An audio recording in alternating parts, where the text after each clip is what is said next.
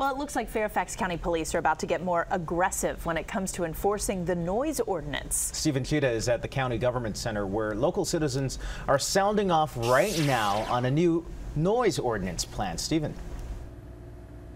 Candace, the Fairfax County Board of Supervisors appears to be moving quickly to pass this measure to get it on the books before revelers crank up the volume at those holiday parties.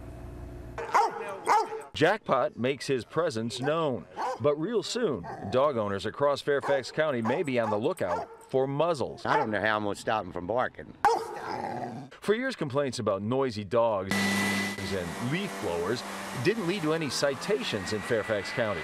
Back in 2009, the state Supreme Court ruled laws, like the county's, are too vague. The police are not enforcing the current ordinance. But now the Board of Supervisors is expected to get tougher.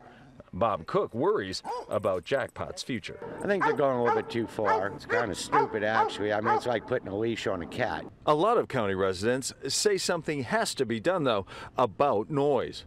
Intermittently, the dogs will bark anywhere from 15 minutes to, last night, 4 hours. The proposed changes to the noise ordinance essentially deem sounds such as horns honking a criminal violation if it's so loud you can hear it through a closed door or window. Somebody's practicing the tuba in the middle of the night, and you hear it in your house, that I think is okay.